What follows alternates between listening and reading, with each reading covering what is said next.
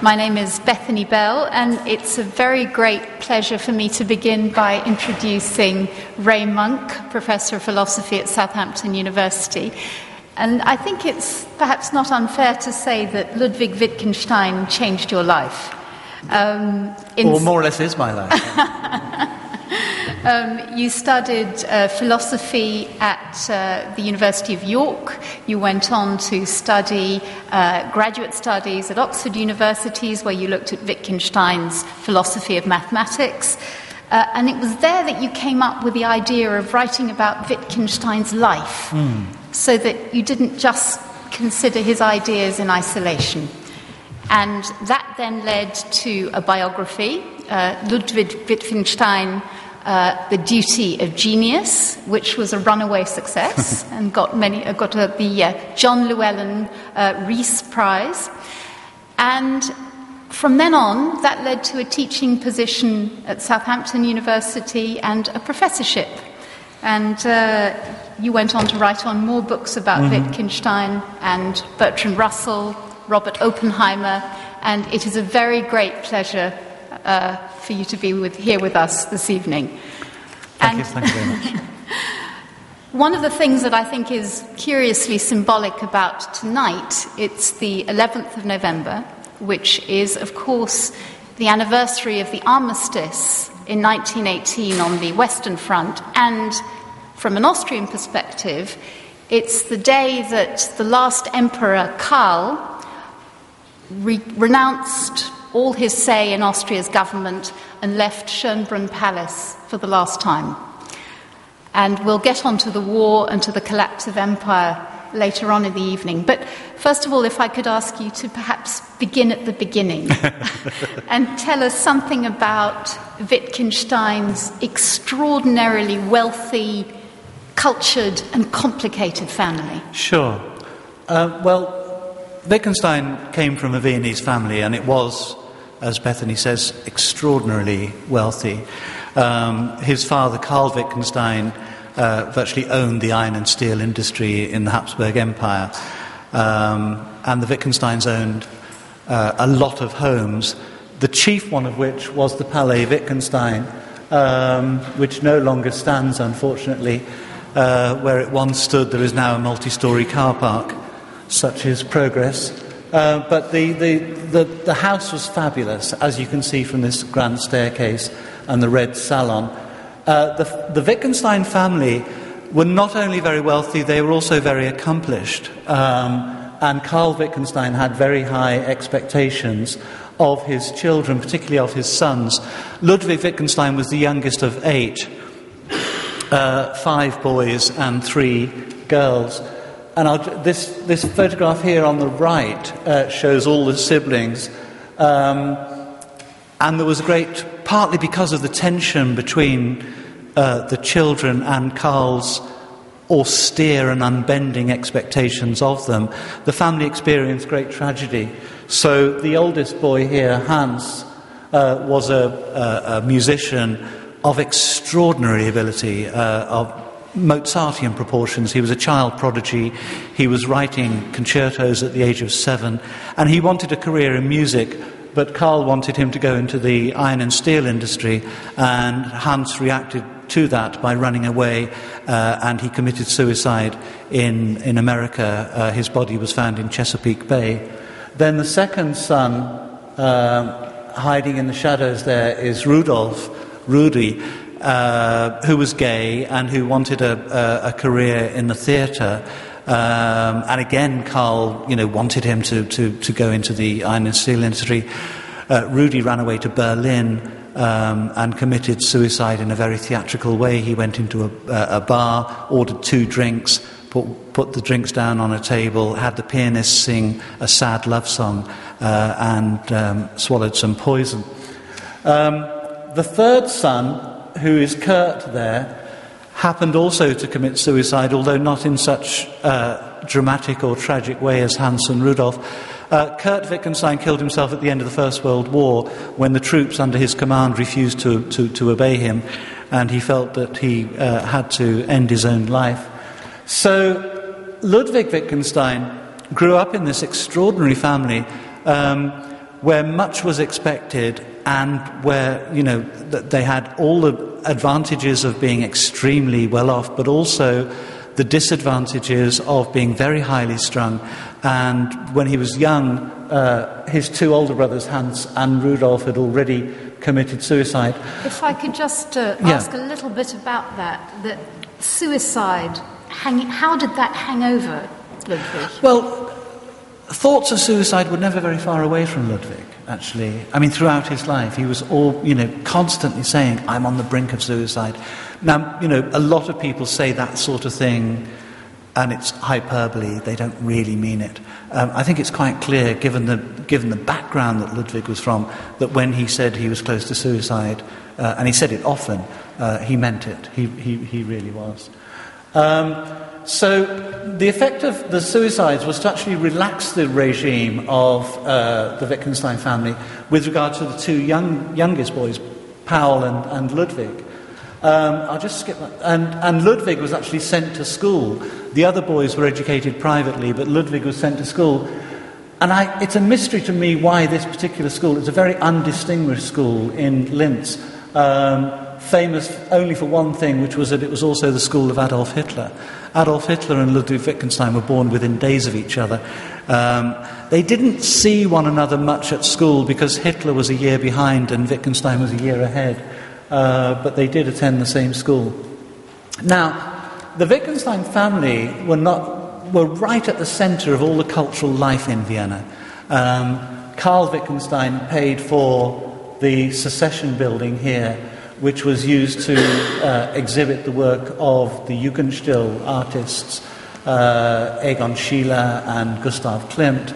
And Klimt painted this rather beautiful portrait of Ludwig's sister, Margareta, who was called Gretel. And Gretel was very close to Ludwig. Of all his siblings, she was the one who was closest to him. And really, when he was growing up, he didn't really receive his education at the Realschule in Linz. He received his education at home, primarily from Gretel, who was always on top of the latest intellectual and cultural currents. If I could ask about some of those intellectual currents, who would be the figures in that hothouse that was fin de siècle Vienna, who influenced Wittgenstein? Okay, so there are a number of key ones. One, of course, is Freud,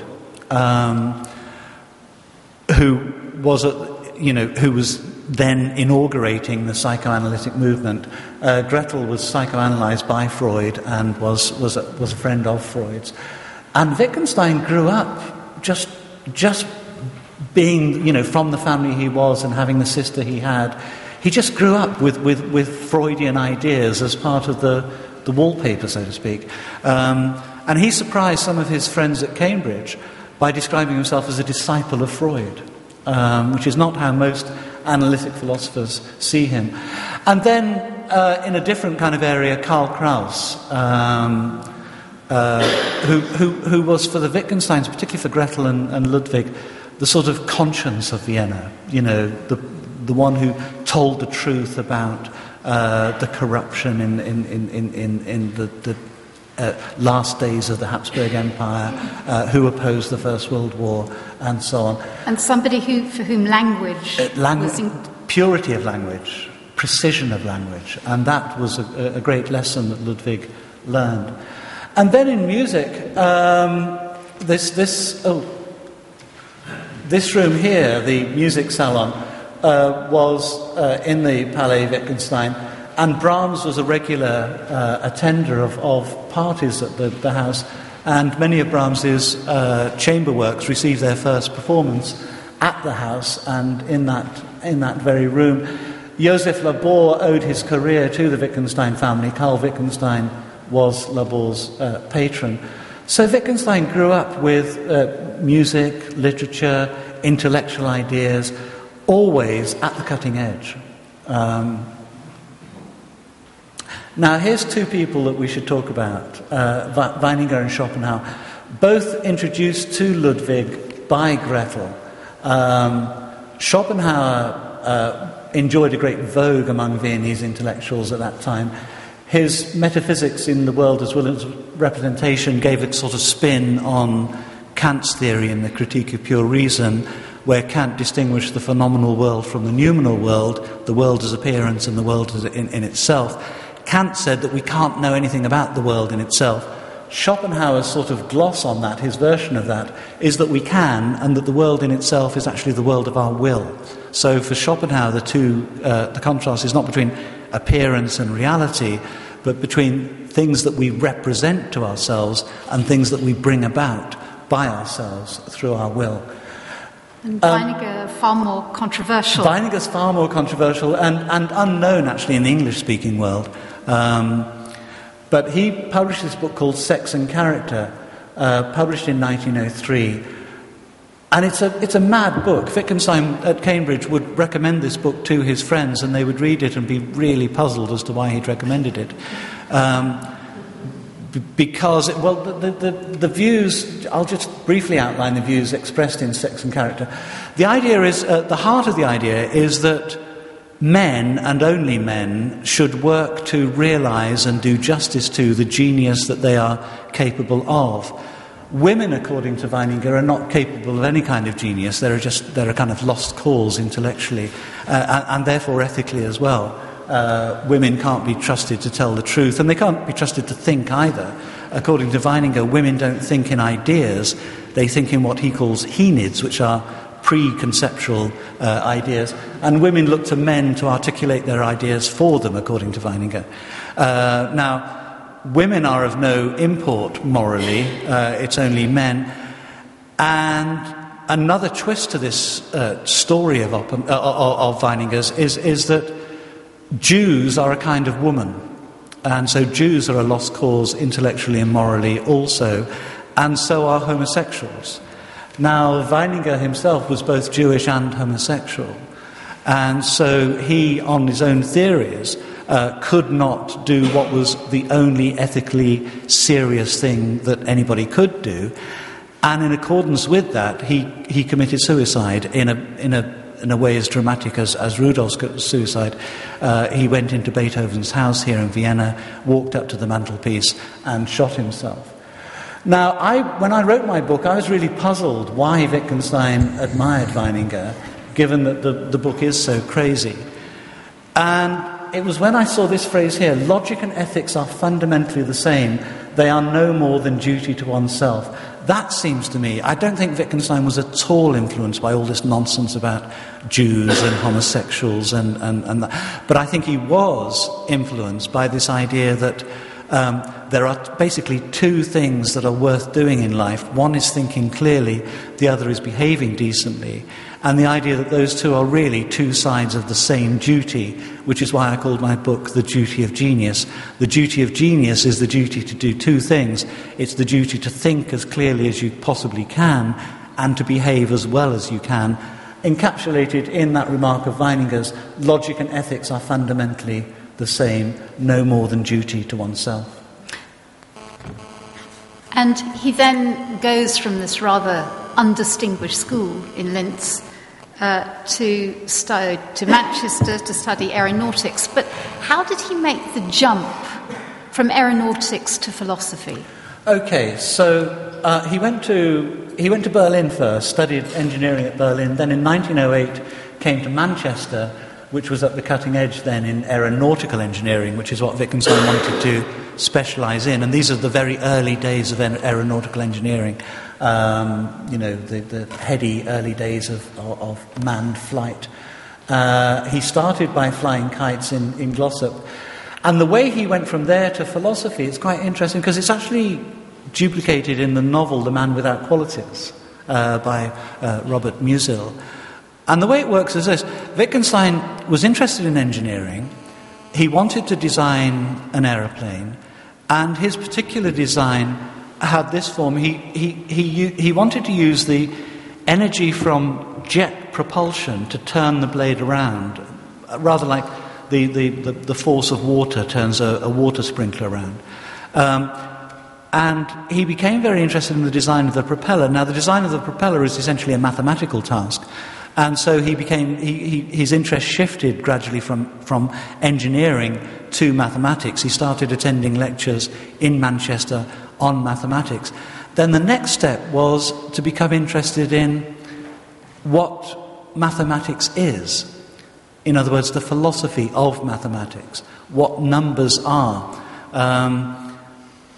The way this occurs to philosophers, and Wittgenstein always said that philosophical thoughts occurred to him. He didn't go, as it were, looking for them. They, as it were, attacked him, and he couldn't rest until he solved the problems. Well, in mathematics, we're dealing all the time with numbers, and then when we stop to step back and say, well, what are numbers? It's one of those philosophical questions that the more you think about it, the less certain you are about the answer. And one person who'd published a very influential answer was the philosopher and mathematician Bertrand Russell at Cambridge, who in 1903 had published The Principles of Mathematics, which gave a very clear answer to the question what numbers are. Numbers, according to Russell, are classes, what some mathematicians call sets. But Russell, as soon as he'd finished writing the first draft of Principles of Mathematics, discovered a problem right at the heart of his theory, known as Russell's paradox. And Wittgenstein became gripped with the idea of solving that problem. Russell published the book in 1903. He put forward this idea that mathematics is just logic, together with what seems to be a fundamental objection to that theory, which is that it's contradictory. And so Wittgenstein came to Cambridge obsessed with the idea of solving that problem, and particularly obsessed with the idea of solving the problem of what logic is. Russell had thought about what mathematics is. Wittgenstein was thinking primarily about what logic is. We have logical relations between propositions. What are those logical relations? And Wittgenstein came to think that at the heart of logic is language, and that really the task of the philosopher is to understand our language. It was quite a struggle for him, though, to take on philosophy. Didn't he need to have the assurance that he was good at it from Russell? Yeah, it was a very odd way into it, because when he went to Cambridge in 1911, he arrived in the autumn of 1911, he hadn't done what most people do, which is apply to Cambridge. He just took the train from Manchester, started following Russell about. And Russell wasn't sure at first whether he was mad or a genius. He was one or the other. He wasn't your standard student. And he'd read almost no philosophy. He hadn't had any formal training at all in philosophy. He hadn't read Aristotle, he hadn't read Plato. He'd read Russell, and he'd read Gottlob Frege, the German mathematician come philosopher. That's really all he'd read. And the extraordinary thing is that within less than a year, in the summer of 1912, when Wittgenstein's sister Hermina went to Cambridge, Russell said to her, "We expect the next big step in philosophy to come from your brother." So going to Cambridge was seminal in many ways. Yeah, and I think Cambridge is more or less the only university in the world that would have put up with Wittgenstein. He wouldn't have got through the door here in Vienna, not having read any philosophy. And Oxford wouldn't have taken kindly to him either. All came, to the massive credit of Cambridge, all the authorities wanted was Russell's good word, was Russell saying, yes, he didn't have to produce any, he didn't have to sit any exams, he didn't have to write any essays. All that was required was Russell saying, yes, he's a clever chap. And then, within less than a year, he's one of the leading philosophers at Cambridge. It is the most extraordinary story. Now, while he was at Cambridge, in his first year, he fell in love, Wittgenstein was gay, and he fell in love with this man, David Hume Pinsent, who was a mathematics undergraduate at Cambridge. What they had in common was music. Pinsent was a very gifted musician, and Wittgenstein took Pinsent on an extraordinary horse-riding holiday in Iceland, and then another holiday in Norway. And then he decided that he was going to move to Norway. Bertrand Russell, in his autobiography, remembers this conversation. Russell said, when Wittgenstein came to him and said, I'm going to move to a hut by the side of a Norwegian field in the middle of nowhere. Russell said, I said it would be dark. And he said he hated daylight. I said it would be lonely, and he said he prostituted his mind talking to intelligent people. I said he was mad, and he said, God preserve him from sanity. God certainly will, Russell added. But he seems to have had this sort of extreme bent for isolation and for sort of radical transformations. And also I think that it's very telling, that phrase, he said he prostituted his mind talking to intelligent people. For a lot of us, I think the experience of being at Oxford or Cambridge surrounded by very gifted, intelligent people is a sort of stimulating, intoxicating experience. For Wittgenstein, quite the opposite. He felt seduced by it. He felt that he was being distracted. Remember, he's taken from Weininger this idea that the only thing worth doing is producing a work of genius. So for him, and he used this phrase to Russell many times, and Russell was very alarmed by it, Wittgenstein would say he'd rather die than not produce the greatest work of philosophy ever written. Very stark, either death or a great work of philosophy. And he felt that at Cambridge, I think particularly because he'd fallen in love with Pinsent, he felt that the social relations with these clever young undergraduates were getting in the way of the kind of concentration that he required to work on philosophy. Including the relationship with Pinsent as well. Was that an obstacle for I think him? so. Perhaps even the main obstacle, yeah. And so he went to Norway. He lived for a year, 1913 to 14, and he often said later on in his life that was the year when his mind was most alive. That was when he was doing his best work. And he concentrated on the questions of logic that Russell had, so to speak, bequeathed to him. And he came to think that to understand logic, one had to understand language, and particularly one had to understand the limitations of language. So he felt that where Russell had gone wrong, and why Russell had, enmeshed himself in contradiction, was that he hadn't understood the limitations of language. He hadn't understood that there are some things that cannot be said. And this was originally applied by Wittgenstein just in the area of logic, a distinction between those things that can be said and those things which have to be shown. And for Wittgenstein, it was a mistake to try and do what Russell and Frege had done, which is to construct a theory of logic. Because Wittgenstein thought that you can't have a theory of logic because logic permeates our language. We have to see logical relations. You can show that two propositions are logically connected, but you can't say that they are because the logical form that allows us to draw an inference of one proposition from other propositions is at the heart of language itself. You cannot possibly say anything that doesn't presuppose the logical form. So trying to have a theory of logic is a bit like trying to jump on your own shadow. You're never going to do it. Your shadow is always going to move away from you. And likewise, you're never going to put into words what it is that allows you to put anything into words.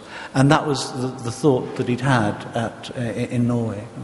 But which he struggled to write at that point. Yeah. He kept manuscripts, and some of those manuscripts have survived, and they've now been published. But another technique he used was to dictate to G.E. Moore. G.E. Moore had replaced Russell as the most fashionable, famous philosopher at Cambridge. And Wittgenstein, such was his, belief in himself, used Moore as basically his secretary. More. It wasn't easy to get from Cambridge to this field where Wittgenstein was. Moore made the trip, and his reward was to have Wittgenstein's work dictated to him. And Moore then went back to Cambridge with a copy of these remarks, which have now been published. And you can see how much of Wittgenstein's first philosophical work, which was not published until after the war, the part that's about logic and logical form and the structure of the proposition had all been worked out by Wittgenstein in Norway.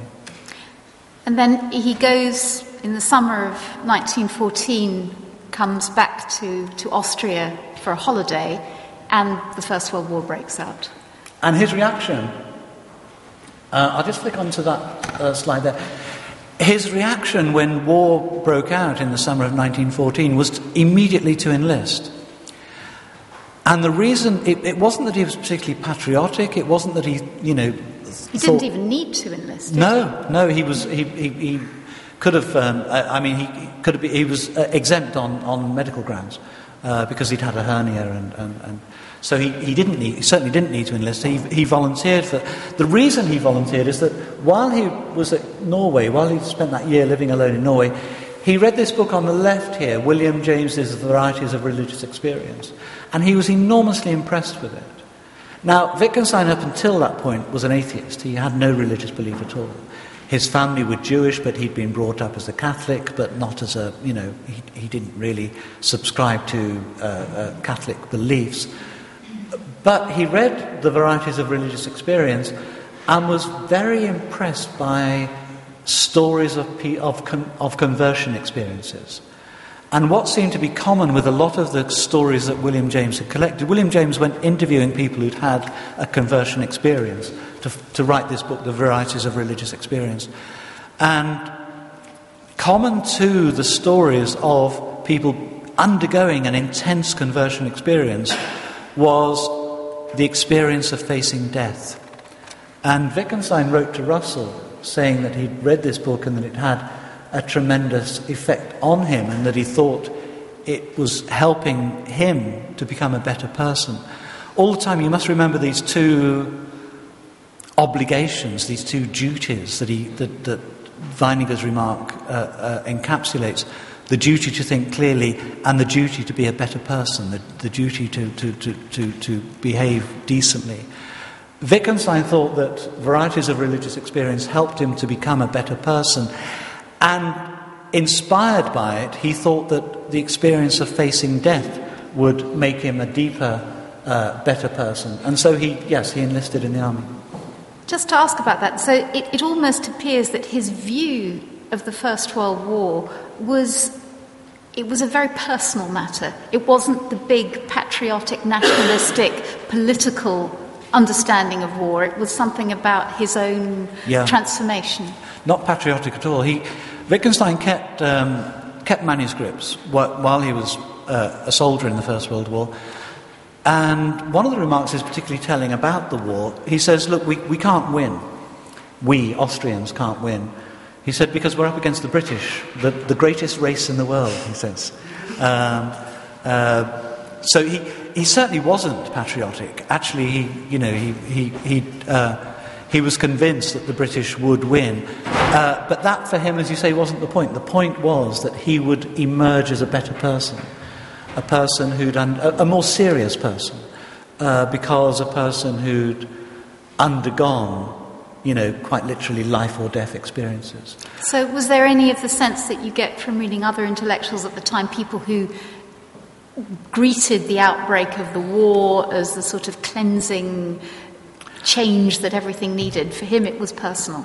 Yeah, but you're right, there was a lot of greeting the war. But Wittgenstein didn't do that. He wasn't the kind of person who was, who's going to mill about in crowds throwing his hat in the air because he was so pleased that we'd gone to war. That wasn't his attitude at all. It was somber and serious, and, as you say, personal. Yeah.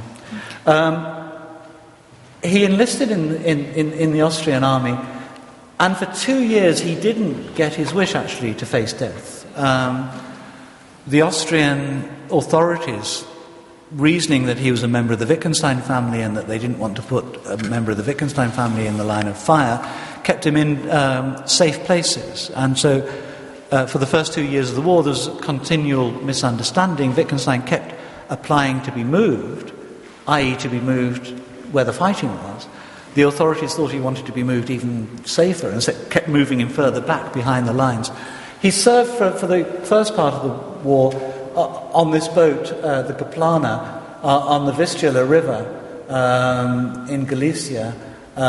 His regiment was stationed at Krakow. And when on land he went into a bookshop, and the bookshop only had one book, which was Leo Tolstoy's The Gospel in Brief. And he bought this book, and it had a profound effect upon him. it had, one might say, a conversion effect upon him. He became known to his fellow soldiers as the man with the Gospels. He was never seen without this book in his hand. He read it and reread it, knew it off by heart. And you can see in his manuscripts constant exhortations to God to help him. Now, what's interesting about the first 2 years of the war with regard to that is he kept manuscripts, and he would carry on writing philosophy, just like he did in Norway, into his manuscripts. And he wrote his philosophy in normal handwriting.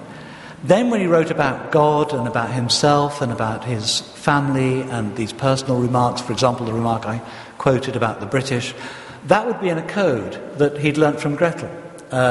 Very simple code where A equals Z and B equals Y, and he'd had such experience of writing this code as a child that it came very quickly to him. And the point of the code was that, somebody looking over his shoulder couldn't see immediately what he was writing. But then in 1916, when he finally gets his wish to go to the Russian front, where experiencing death was a daily occurrence, and he arrived at the Russian front just when the Brusilov offensive was at its height, and he himself was given medals for valour, 3 medals for valour. He was an extraordinarily brave soldier. But something extraordinary happened in 1916, which is that in his manuscripts, he's writing about logic and the nature of the proposition.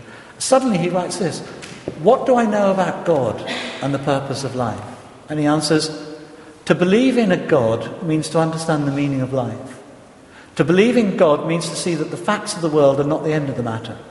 The solution to the problem of life is to be seen in the disappearance of the problem. Isn't this the reason why men to whom the meaning of life had become clear after long doubting could not say what this meaning consisted in? Now, the amazing thing about those remarks is that they're not written in code. It's as if now they're part of his philosophy. So his philosophy until 1916 had dealt with the most abstruse and technical problems of logic that Russell and Frege had dealt with. And in thinking about those problems, he distinguished what we can say from what has to be shown. And now he's thinking about God, and he has remarks about ethics and aesthetics and the meaning of life. And he applies that distinction to those areas. So he'd previously said that logic is inexpressible. We can't put logical form into words. He now says we can't put the meaning of life into words. We can't say anything about God. We can't use language to say anything meaningful about ethics or aesthetics. So all these things now join logic as belonging, as it were, to the ineffable, to those things that language is not equipped to deal with. And bit by bit, the book takes shape during the second half of the war. Previously, it'd been a book all about logic. Now, when it's finally finished, and it was finished when he was taken prisoner on the Italian front, after the Russian collapse, he was moved over to the Italian front. He was taken a prisoner by the Italians. He finished the book actually in the prisoner of war camp in Monte Cassino.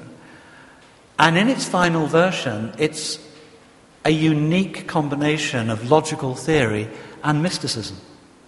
Which wouldn't have occurred if he hadn't been on the front facing death. And interesting as well, of course, his brother, in the first month or so of the war, loses his arm, which is something, again, he was incredibly aware of the vulnerability of mankind in that That's war. right. His brother Paul was actually a cavalry officer. I mean, Ludwig Wittgenstein enlisted as a private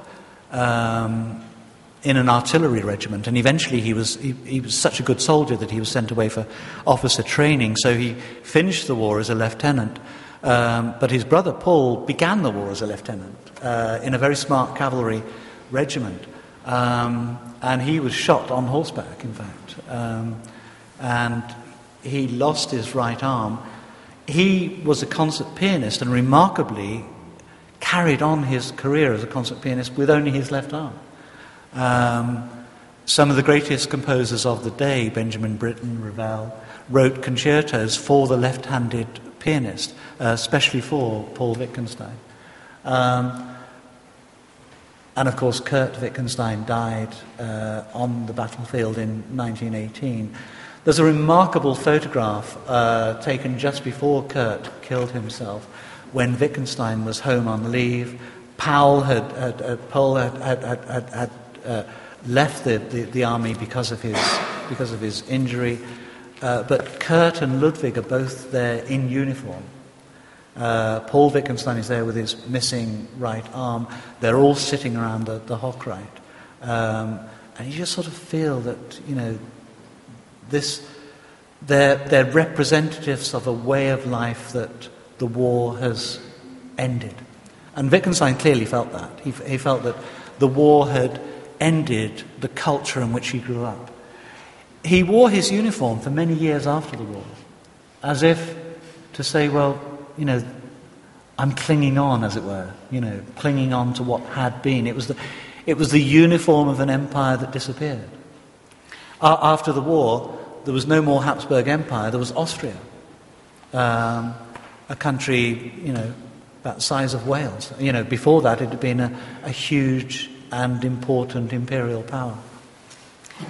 Now the Tractatus takes shape in those last years of the war. He writes the final version shortly after he hears about the death of David Pinsent. Yeah. And the final touches are being put together while he's in the prisoner of war camp. So he wanted to have this experience of facing death, the change. And that comes through in the Tractatus, which makes it an entirely different book than what he would have written before the war. Yeah. How did it go down? Well, he himself felt that nobody understood it. Because it is this mixture of logical theory and mysticism. Now, while he was training we got a picture of Paul Engelmann there. Paul Engelmann befriended Wittgenstein in the last year of the war when he was trained as an officer. And Paul Engelmann had trained as an architect and had worked actually as Karl Kraus's secretary, and so was steeped in the literature that had shaped the Wittgenstein family and shaped Ludwig Wittgenstein, but knew nothing at all about maths or logic. Now, Engelmann wrote a really insightful memoir of Wittgenstein, in which he recounts the conversations they had in the last year of the war about the inexpressible, about that which we cannot say. So Engelmann understood the mysticism deeply in the Tractatus, but had no understanding of the logic. And after all, the logic forms about 5/6 of the book. Whereas Bertrand Russell was profoundly impressed with the logic, but thought the mysticism was nuts and had no time for it at all. And was shocked by it, actually. When Russell met Wittgenstein after the war, he wrote to his lover, Ottoline Morrell, said, Wittgenstein has become a complete mystic. And he was appalled. And when there's a wonderful exchange of letters between Russell and Wittgenstein, with Russell trying to understand the Tractatus, and Wittgenstein, in a rather sort of querulous, irritable sort of way, explaining all the points. And then eventually he says to Russell, look, you haven't got hold of the main contention of the book, which is the difference between what can be said and what has to be shown. And that was the part that Russell had no time for. So Wittgenstein thought that, the book hadn't been understood. It had a great influence among philosophers, here in Vienna, with the Vienna Circle, and at Cambridge. But among philosophers, the parts that Paul Engelmann understood were ignored. Do you think it was easier for somebody from the Viennese background to understand than, say, the British? Yeah, and I think Wittgenstein felt that too, that a cultural barrier between himself and British people. Much as he admired the British as the greatest race in the world, he did feel that, and it was because his culture was Viennese. The music, the literature, the intellectual life, the things that people worried about. They worried about, ornamentation. He admired the architect Adolf Loos because of his rejection of excessive ornamentation. And the importance of that to Wittgenstein wasn't felt by his British friends. It wasn't a big deal. British intellectuals didn't agonise about ornamentation or not. So there was a strain of thought, a strain of culture that's very much Viennese, that Wittgenstein felt his British friends didn't understand. But equally, of course, he'd gone to Britain. And the reason he'd gone to Britain, as I said, Cambridge was the only university in the world that would have, promoted him as a philosopher. And so there was just as there was a side of Wittgenstein that the British had no access to, there was a side of Wittgenstein that only the British had access to. And so there was a great division in that respect. I wanted to ask you a little bit more about the concept of the unsayable. Yeah. Something which, is extremely challenging for those perhaps not of a philosophical bent. Yeah, so the inexpressible. This is what Wittgenstein says in the Tractatus itself. He says, there are indeed things that cannot be put into words. They make themselves manifest. Now, Engelmann, as I said, found this idea familiar and congenial and sent Wittgenstein a poem called Count Eberhard's Hawthorne. And here's the poem, and I'll just read it out. Count Eberhard Russellbeard from Württemberg's fair land, on holy errand steered in Palestina's strand. The while he slowly rode along a woodland way, he cut from the hawthorn bush a little fresh green spray. Then in his iron helm the little sprig he placed, and bore it in the wars and o'er the ocean waste. And when he reached his home, he placed it in the earth, where little leaves and buds the gentle spring called forth. He went each year to it, the Count so brave and true, and overjoyed was he to witness how it grew. The Count was worn with age, the sprig became a tree, neath which the old man oft would sit in reverie. The branching arch so high, whose whisper is so bland, reminds him of the past and Palestina's strand. Okay, so that's the poem. Now, Engelmann sent it to Wittgenstein as an example of not trying to utter the unutterable. And here's what Wittgenstein said in response. He said, this is how it is. If only you do not try to utter what is unutterable, then nothing gets lost. But the unutterable will be unutterably contained in what has been uttered.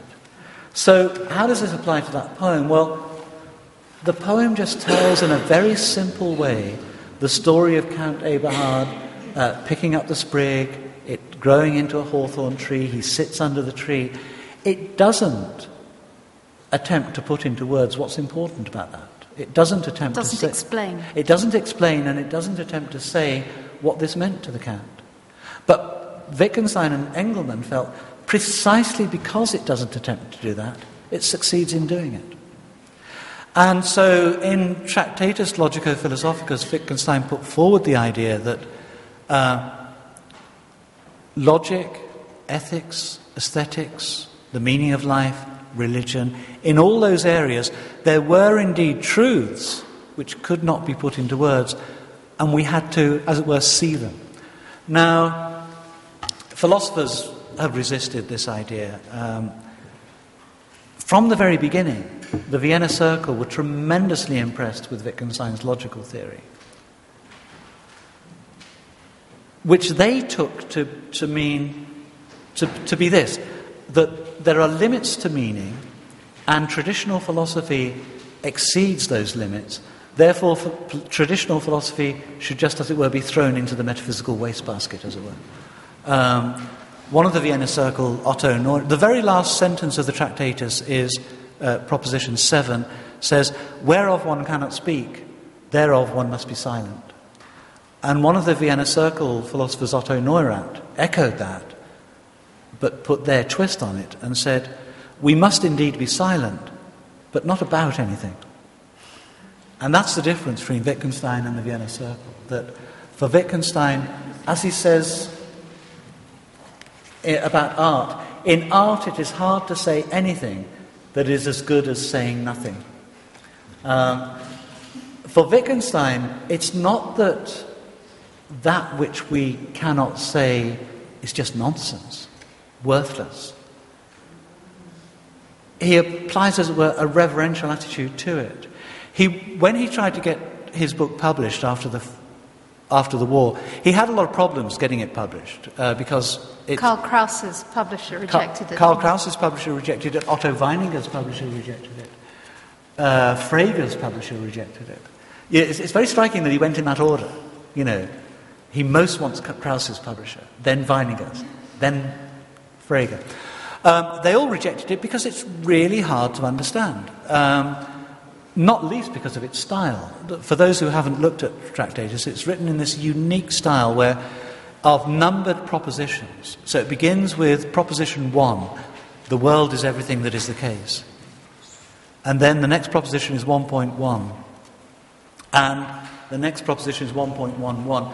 And it's rather like we have a system of A roads in Britain, you know, where you have the A1 and then the road that comes off the A1 would be the A11 and then the A111. Well, Wittgenstein's numbering is like that. 1.1 is supposed to be a comment on 1 and so on.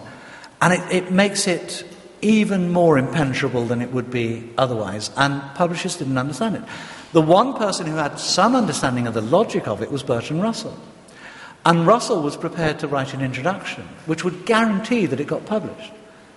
And Russell wrote this introduction and sent it to Wittgenstein, first in English, and Wittgenstein wasn't very happy with it. But then it got translated into German, at which point Wittgenstein refused to have it published alongside his work.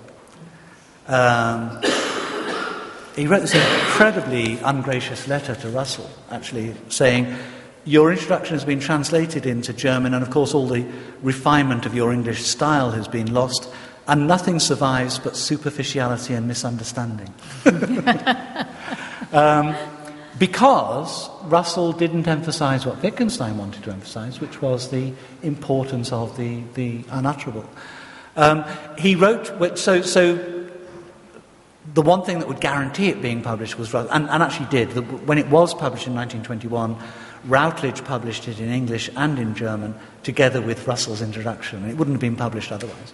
But to Ludwig von Vicker, the publisher, Wittgenstein sent it to him together with a note. And he wrote to von Vicker, look, this work really consists of two parts. He says, there's the part that I've written and the part that I haven't written. He said, and precisely the second part is the more important. Which is no way to sell a book. I wonder if I could ask, when one thinks about the First World War and military experience and the extraordinary danger that he put himself into and his desire to face death, these days we'd start talking about post-traumatic stress, there would be the recognition of major transformation. Did he ever regret what he'd put himself through, or what he had to go through? Or did he see it as being the thing that had given him this enlightenment, this idea of the philosophy? Well, here's an amazing thing. No one who knew Wittgenstein remembers him ever talking about the war. Engelman says he never talked about it. His friends at Cambridge after the war said he never talked about it. There's no sign at all that he regretted it, actually. So I don't think... So, I mean, there's very little to go on here because he didn't talk about his experience. What you can see from the manuscripts that survive from the First World War, I think, is that, no, he didn't regret it. He thought it was a valuable experience. His expectations were fulfilled in terms of doing something serious, and the the recollections of him by his fellow soldiers and the reports of him that went to,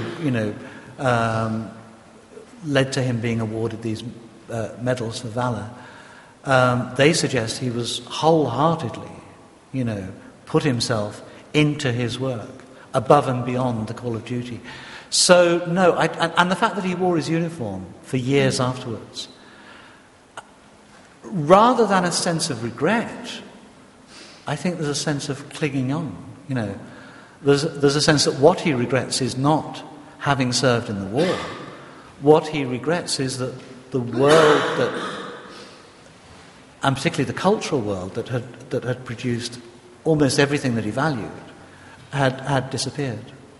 It's ironic to think that the man who said he needed to go to Norway and live in complete isolation before the war to come up with his ideas, then found perhaps a greater inspiration in the chaos and just the physical proximity of other people during the First World War. Yeah, and in silence, in so many ways. I mean, the silence of the inexpressible, the unutterable in the Tractatus. But silence in other ways too. Clearly the death of Pinsent affected him horribly. He said to Engelmann... He died in a plane crash. Pinsent had trained actually... Pinsent was a mathematician at Cambridge, but he trained as an engineer in the First World War, and his job was to test aeroplanes. The sort of horrible irony of Pinsent going back, as it were, the route that Wittgenstein had gone.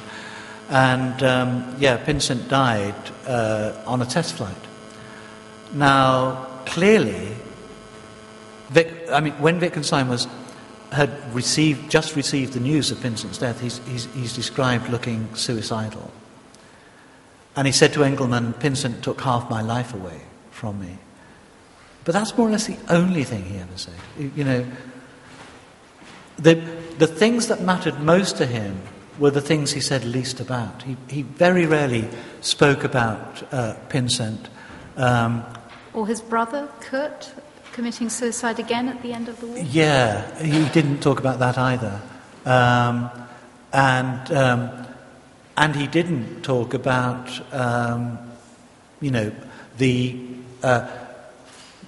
he didn't talk much, anyway, about what he saw as the death of culture. He talked a bit about that later on in the 30s. And hardly ever spoke of his experiences in the war. It's as if this was the death of Pinsent, the experience on the Russian front. These were so intense that his only reaction to them was a kind of reverential silence. Again, the unsayable. Yeah. That language is just not adequate to put into words. And when he went to Cambridge, so just to finish the story, he published Tractatus in 1921. He felt that it solved all the problems of philosophy, and so accordingly he gave up philosophy, and he became a school teacher. And he was a very bad school teacher. He became an elementary school teacher. And he also gave up all his wealth. He gave up all his wealth. He gave it to Gretel, most of it, on the grounds that she was already so wealthy, a bit more wouldn't harm her. And he had no money at all then, and he lived like a monk, as it were. And he was more or less told to stop teaching, and he joined a monastery as a gardener. And then he designed a house for Gretel. Here in Vienna, there it is on the right. It's still standing. And you can see that it's like with Adolf Loos. It has this very stark quality of being sort of, there's no decoration, no ornamentation. Gretel reputedly liked it. The rest of the family didn't like it at all. And he was made professor. He was made a British citizen. He tried desperately to finish his the book that would encapsulate his later thinking, and he died before he could accomplish that. And he gave up his chair at Cambridge, spent some time in Norway and some time in Ireland, and he returned to Cambridge, and he died in Cambridge. Well, with the coming to the death of Wittgenstein there, I think I may open the floor to some questions. So if anybody would like to ask some questions. Yes, the lady there. It's not the anecdote about Wittgenstein's life, but about something you said. You said that you would have to be Viennese at the time in order to understand Wittgenstein's philosophy. In order to understand? Wittgenstein's philosophy. You said that you would have to be Viennese. You would have to be, that his philosophy was misunderstood by the British and by the other Europeans, I suppose, and that you would have to be Viennese in order to understand it. Is that what you said? I don't think I quite said that. I said that there was the two strands of his work were very distinct, and one strand of his work was understandable by Russell. The other, which owes much to his Viennese background, was understood by Engelmann. But I don't think I committed myself to the idea that you had to be Viennese to understand it. Well, that's at least half of his work, you say, but we were talking about philosophical work. Yes. Then I wanted to extend this question to the discipline of philosophy. Do you have to be Greek to understand Socrates? Because yeah. we're talking about the discipline, which is Yeah. a tradition. Yeah, that's why I'm backing away slightly from this idea that you have to be Viennese to understand it. I'm just saying that I mean, Bethany raised it, this idea that the idea of reverential silence, the idea of being faced with the most important thing and being silent about it, is an idea that one finds in a lot of Viennese writing, and one doesn't find it in very much British writing. Yes, but when we talk about philosophy, we do not isolate cultures. Yes, philosophy is a tradition which is intercultural, if you want. And when we talk about, there is no such thing as Viennese philosophy. There is the history of philosophy. We start with the ancient philosophers, and we go to Wittgenstein, if you want. There is a tradition. There is a discipline which is united by this tradition. Right? Am I right? I think it varies from case to case. I think... Because first of all, the ideas of Bertrand Russell, we haven't talked much about it, but they come from Frege. Basically, Russell was at work trying to, to contradict Frege's interpretation of mathematics as a branch of logic. Well, anyway, I think what is true is that Russell, the way Russell put it was that his thinking about mathematics owes almost everything to German mathematicians. Before, you know the extraordinary story, he didn't actually read Frege until he finished the first draft of Principles of Mathematics.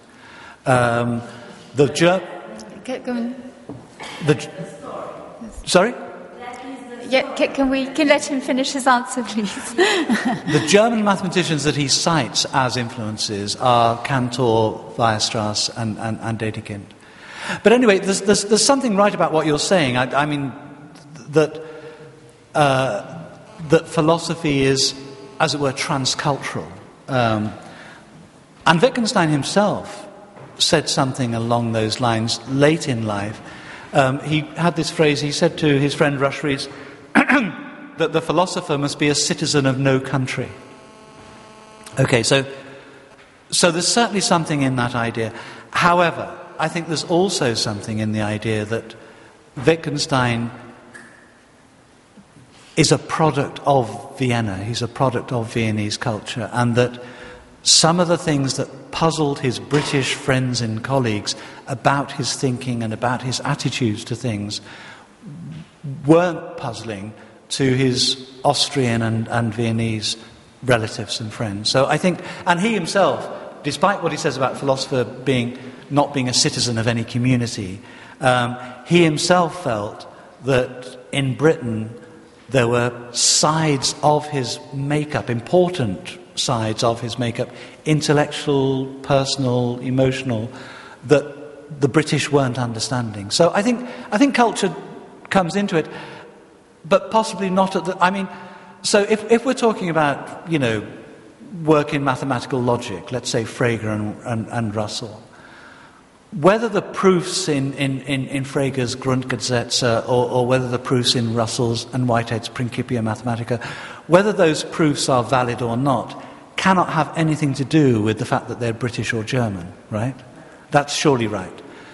But I think it would be myopic to extend that to all aspects of philosophical writing, because, especially with Wittgenstein actually, because Wittgenstein put such a high premium on his style. And his style is unique. He doesn't write like any other philosopher I know. The nearest that I can think of is Nietzsche, but there's certainly not a British philosopher you can name that writes anything like Wittgenstein. And I think to understand that, it helps to know something about and to read some of the writers that influenced Wittgenstein and particularly influenced his conception of good style. Another question over here. Well, it's really just a comment on this last point, which is that it's not... I think the word Viennese is problematic because we're talking about a particular Vienna at a particular time, and it's to quote the title of the book, it's Wittgenstein's Vienna. It's not even Freud's Vienna, it's not even... Gödel's Vienna. It's Wittgenstein's Vienna because it's the connections, it's the things that he brought together, and his family brought together, and the society, the community, people that he knew in Vienna brought together. Yeah. Right? Which was completely foreign to someone like Russell. Right? Yeah. And so yes, philosophy comes to a certain level. Yes, there are certain things they will agree on, but actually I didn't understand Socrates. Whatever. Socrates, right? Because I don't know classical Greek, so there are certain things in Socrates which are not available to me, even though I might be able to understand Wittgenstein's philosophy. Yeah. So it's about the connections, sure. Yeah. And the historical connections are significant. Yeah, and as I said, I think it varies from case to case, it varies from work to work. I mean, German mathematicians could understand Russell's principles of mathematics better than most British philosophers. But if you take an essay that's steeped in Russell's own literary and cultural background, like A Free Man's Worship, the people who know Coleridge and Wordsworth and so on are going to be better placed to understand what Russell's saying in Free Man's Worship than somebody who's not familiar with that British literary culture. So I think it varies from work to work. I think there are some things Russell wrote that it really doesn't matter whether you're British or not. And in fact, in 1903, if your background was in German mathematics, you were better placed to understand what Russell was on about than if you came from Britain. But particularly where people are drawing on their literary and cultural and artistic backgrounds, then I think it helps to know something about those backgrounds. We had another question at the back there. Yes, thank you. Let me come back very short to the Tolstoy text, but very briefly you mentioned. What is your opinion? In my view, this Tolstoy text is an excellent interpretation of some kind of agnostic theism. In German, agnostischer Theismus. I don't know the exact English wording, which means God is the unsayable, God is the inexpressible. And this you can find in the Bible in the Old Testament, Yahweh. Some kind of self-reverence. Yeah. What is your opinion about it? I've got a feeling I've missed some of what you just said. Were you asking my opinion about a specific idea or a specific work? Yes, about the gospel, Tolstoy's Gospel in Brief, being seen as a work of theism, in a sense. Right. Agnostic theism. Okay. Yes, and together with this idea of the inexpressible. Yeah. And of course, every religion, or most religions, most major religions, have their mystic side, and so it's not confined to the mystic elements of the Judeo-Christian tradition. A lot of people have seen connections between what Wittgenstein says about the inexpressible and Buddhism, for example, or Hinduism. There's a mystic tradition in Islam. So I think this notion that what's really important cannot and must not be said is, yes, it's certainly there in Tolstoy, and I think but I think it's wider than that. I think it's there in almost every mystical tradition. I would be very interested in your opinion, Professor Bock. There's this problem of self-destruction in the end of the Tractatus, so that we recognize in the end that the sentences of the Tractatus themselves are senseless or nonsensical in the view of the Tractatus. What would you say? How do you see this problem? Was this something happened to Wittgenstein without intention and it became aware in the end? There's a problem concerning this, and then he found this metaphor of the throwing away the letter. Was it just an intention to show us this result?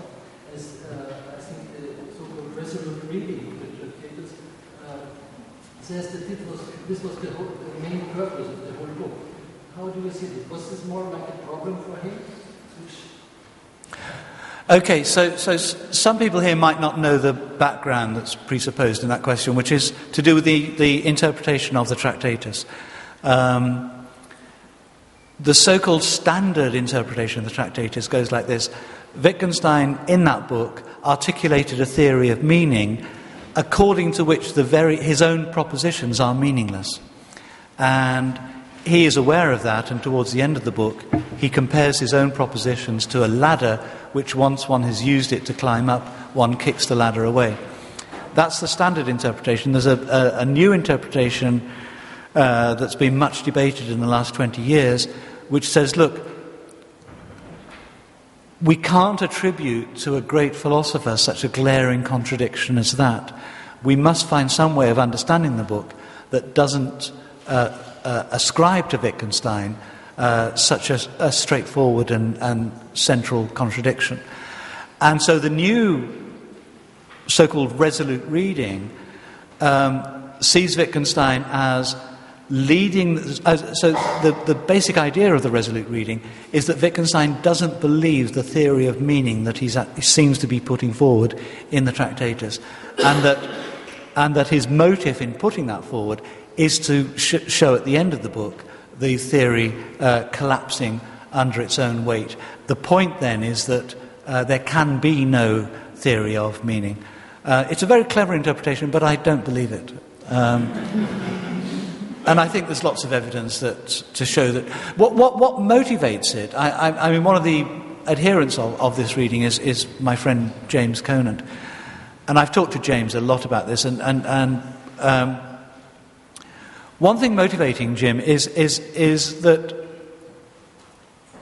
he can't believe that Wittgenstein believed there was such a thing as significant nonsense. But there's lots of evidence to suggest that Wittgenstein believed just that. In his letters to Engelmann, in his manuscripts, in his lecture on ethics, there's plenty of evidence to suggest that he thought that there were some things which one could say which, as it were, strictly speaking, are nonsensical, but which nevertheless, like the discarded ladder, point to something beyond themselves. And also the other problem that the resolute reading has is that when Frank Ramsey, who I mentioned very briefly, pointed out logical flaws in what Wittgenstein had said in the Tractatus, Wittgenstein's response to that in his Some Remarks on Logical Form in 1929 is to try to repair the gaps in the theory that Frank Ramsey had identified. Well, why would he bother repairing a theory that he never believed in the first place? Another question at the back. I have a question about the very strong feeling of guilt and guilty of Wittgenstein, which is shown apparently very often in his diaries, and even before he met the book of Tolstoy. So was this just one of the main topics in Vienna at that time? Or is there anything known about any religious education in his family? Because I couldn't find anything about that. Religious education in the Wittgenstein family? Yeah, I don't know of any. He would have received some religious education, of course, at school. And the family attended Catholic services every now and again. There are some religious writers that made an impression on him later on. Lessing is one. Hamann is another. Tolstoy, of course. But there's very little to go on here, and certainly from his upbringing, I think it's impossible to identify any specific religious instruction that he had that then influenced him in later life. Why did he then get this very strong feeling of guilt? Of guilt? Yes.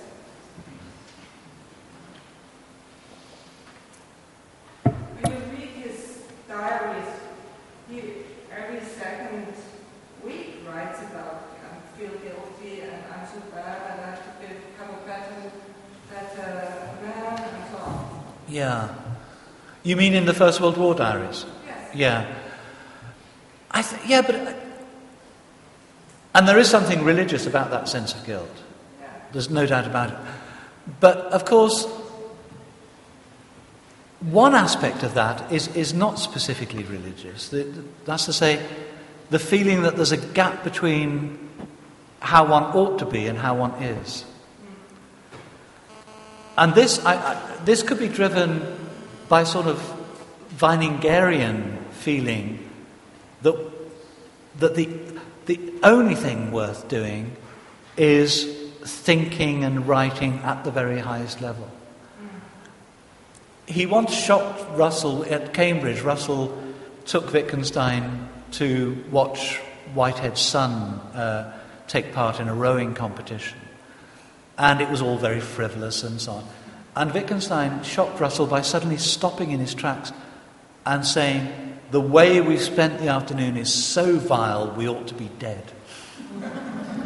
How much, if I may, how much did that have to do with his hothouse family background? I mean, this sort of extraordinarily pressurized existence in the Allegasse. I think quite a lot, and I think also there's that sense that one ought to be doing the very best. So if one's writing music, one ought to be Brahms or Beethoven. There's a story that he once told Russell from a biography of Beethoven about somebody arriving at Beethoven's house, knocking on the door, and nobody comes to answer, and then eventually Beethoven comes and he's all dishevelled and he's in a terrible state because he's been ripping his hair off. And Wittgenstein tells this story to Russell and says, "That's how to be."